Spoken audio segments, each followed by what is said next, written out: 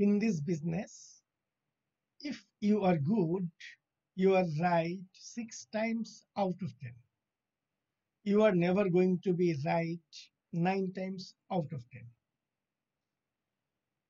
There are only two classes of peoples who will always be correct.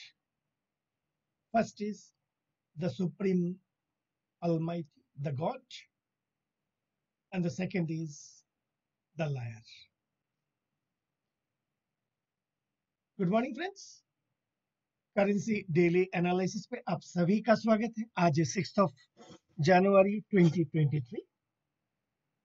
कल जो ADP data था उसके लिए डॉलर पे उछाल देखा गया। Dollar hits 4-week high on strong employment data. US dollar soars as Rosy ADP report shapes high expectations for NFPs due today. Major events आज एनएफपी डेटा है इवनिंग में, एंड 12 तारीख को 12 जनवरी के सीपीआई डेटा ड्यू।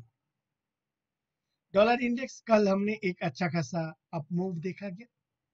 वैसे भी हमारा ये जो सपोर्ट लेवल था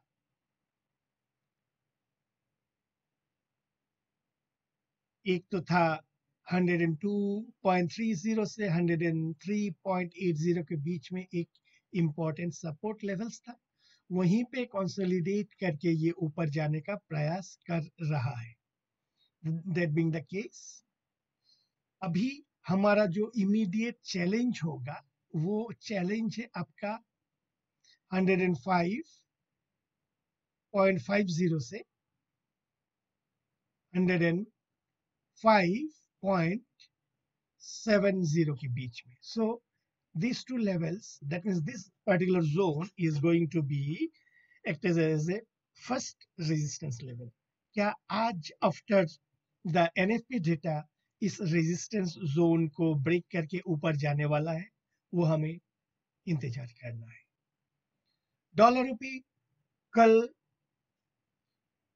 मींस रुपी में थोड़ा स्ट्रेंथ दिखा गया और ये 82.80 on the higher side and 82.43 on the lower side था। जैसे कि कल का हमारा एनालिसिस था, जितना ज्यादा कंसोलिडेशन विद इन रेंज उतना ही ज्यादा मोमेंटम आफ्टर द ब्रेकआउट। हमें शांति से इंतजार करना है ब्रेकआउट के लिए।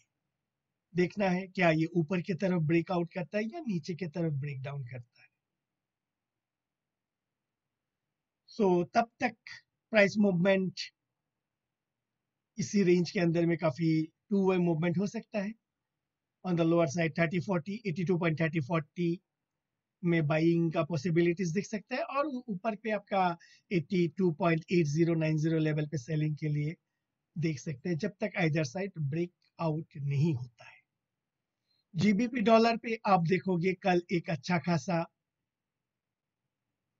सेल ऑफ दिखा गया and it traded in between 1.2078 and 1.1873। 2 बिगी का 200 पिप्स का एक डाउनवर्ड मूवमेंट हमने देखा है। जो आपका हमारा जो इनिशियल टारगेट है 1.1940 का, वो ब्रेक करके नीचे दिया है एंड हायर प्रोबेबिलिटीज की इट इज हेडिंग टुवर्ड्स 1.1800 की तरफ। जीबीपी आईएनआर पे यहाँ पर भी जीबीपी डॉलर का इम्पैक्ट देखा गया एंड जीबीपी आईएनआर नीचे की तरफ डाउनवर्ड मूवमेंट हमने देखा है and it traded in between 99.88 and 98.13। 150 points का एक डाउनवर्ड मूवमेंट हमने देखा है एंड ये अभी क्या देखना है, that is the $1 million question. तो आप आरएसआई देखोगे, RSI is approaching 40 now at 43.73। Weekly एक बार देख लेते हैं। वीकली में बिलो 60 आया है eight 55.35 and monthly is taking resistance and taking resistance around 56 and उसके बाद टर्न डाउन हो रहा है। दैट मीन द केस यहाँ पे थोड़ा सा जीबीपी आईएनआर पे एक डाउनवर्ड मूवमेंट हम एक्सपेक्ट कर सकते हैं यहाँ पे। और यूरो डॉलर कल हम एक अपवर्ड मोमेंटम एक्सपेक्ट कर रहे थे लेकिन जो हुआ नहीं है। उसका रीजन क्या था? फॉल्स ब्रेकडाउन हम कंसिडर कर रहे थे, लेकिन आज कंटिन्यू फॉलो थ्रू नहीं था कल के हाई के ऊपर, यानी आपका 4 जनवरी के हाई के ऊपर फॉलो थ्रू नहीं था। एंड नीचे की तरफ एक शार्प डाउनवर्ड मूवमेंट देखा गया। Market is market, we need to respect. और यहाँ पे देखने वाला बात ये है कि it has taken resistance on the centre band.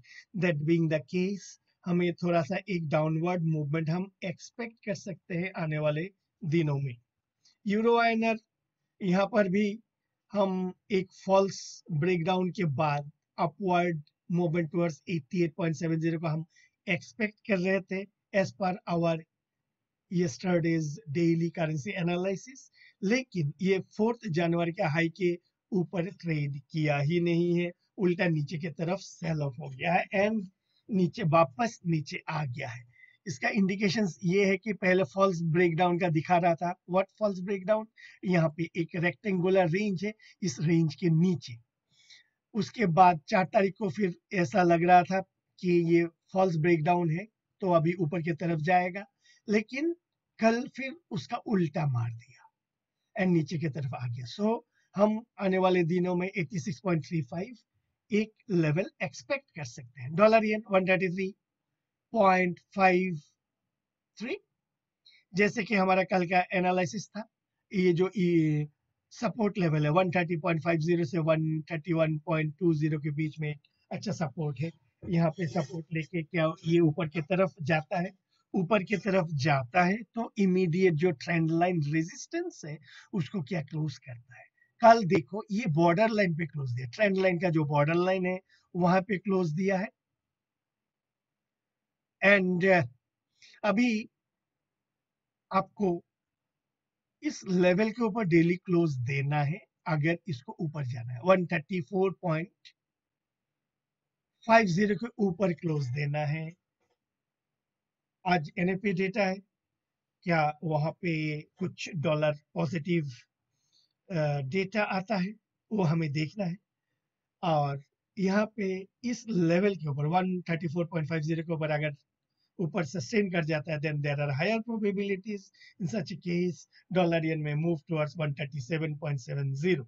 Yen INR पे हम देखते हैं, येन आईएनआर पे कल भी एक अच्छा खासा सेल ऑफ देखा गया एंड अभी ये आपका सेंटर वेंड में सपोर्ट लेने का प्रयास कर रहा है। दैट बीइंग द केस, यहाँ पे एक डुअल पीरियड बोलिंजर बैंड वाला कैंडिडेट बन सकता है। What is this? That being the case, अगर आपका ये जो आपका एक ट्रेंड लाइन है ऑन आवरली प्राइस, इस ट्रेंड लाइन के ऊपर अगर क्लोज दे देता है एंड एक higher high higher low formations बनाते हैं इन दिस इंस्ट्रूमेंट, कौन सा? ENINR, तो देयर आर हायर पॉसिबिलिटीज कि वापस ये 63.60 की तरफ जा सकता है। उसके लिए पहले ये जो आवरली ट्रेंड लाइन रेजिस्टेंस है उसके ऊपर क्लोज देना पड़ेगा, देन ये आपको higher high higher low formations करना पड़ेगा। इन सच ए case we may expect this level. अभी हम देखते हैं डॉलर कैंडी। डॉलर कैंडी में परसों का जो सेल ऑफ था, मींस गेन इन कैंडी, उसको 50% रिकवर कर चुका है कल के दिन में एंड वापस ये 135.70 तक आ चुका है।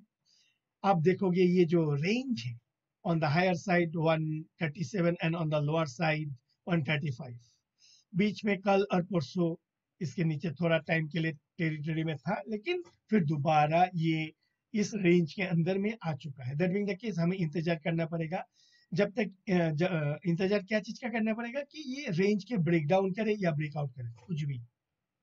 But as par our technical analysis हमें नीचे की तरफ इंतजार है जाने का। सो क्या ये होता है? अगर होता है तो इस लेवल के नीचे, यानी कल का जो लो है उसके लो के नीचे अगर सस्टेन करता है तो हम एक डाउनवर्ड मोमेंटम हम एक्सपेक्ट कर सकते हैं। ऑसी डॉलर में परसों का जो गेन था कल फिर ऑलमोस्ट 70% उसको निगेट कर चुका है, अभी है 0.6773। तो यहाँ पे बेसिकली ज़्यादा कुछ हम वन साइडेड ट्रेंडेड मोमेंटम हम एक्सपेक्ट नहीं करेंगे, because RSI both on daily, weekly and monthly sideways में चल रहा है। सो यहाँ पे और further sideways movement, sideways in a range. As of now, the range is 0.66 and 0.69, इसके बीच में, इसको इस रेंज के बाहर आने देते हैं। डॉलर CNH आपका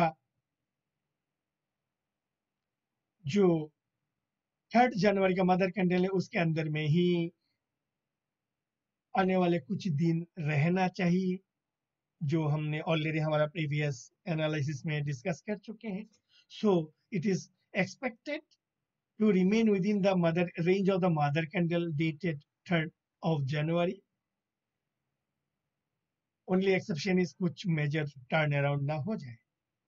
यूको ऑयल ये लोअर लेवल पे कंसोलिडेट कर रहा है। एक सरप्राइजिंग जो हो सकता है कि यहाँ पे एक रेंज शिफ्ट करने का प्रयास कर रहा है। ऑल्दो आप अगर देखोगे तो ये एक डाउनवर्ड मूवमेंट में है।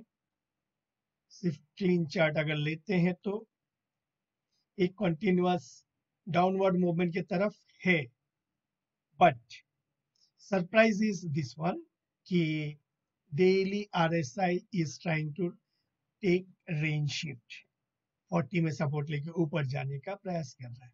तो इसका कंफर्मेशन हम लोअर टाइम फ्रेम पे हायर लो फॉर्मेशंस अगर मिलता है तो इंट्राडे पर्पस में हम बाई कर सकते हैं। और यूएस 10 ट्रेजरी जो है आपका 3.71, तो थोड़ा सा सेल ऑफ हम एक्सपेक्ट कर सकते हैं, लेकिन कल एक अच्छा खासा बाउंस बैक करने का प्रयास किया था, लेकिन हायर लेवल पे प्राइस रिजेक्शंस हम देख रहे हैं। Although it traded high of 3.782 लेकिन क्लोज 3.72, सो ऊपर लेवल पे प्राइस रिजेक्शंस हो गया है। दैट बीइंग द केस हमें मीन्स सेलिंग के लिए यहाँ पे अपॉर्चुनिटीज ढूंढ सकते हैं, कीपिंग कल का high as the stop loss. So currency daily analysis अभी के लिए इतना ही। आशा करता हूँ मेरा ये जो प्रयास है आपको अच्छा लगा होगा। इफ सो लाइक कीजिए, कमेंट कीजिए एंड अपने लाइक माइंडेड फ्रेंड सर्कल्स के साथ शेयर कीजिए। Thank you and have a great day ahead.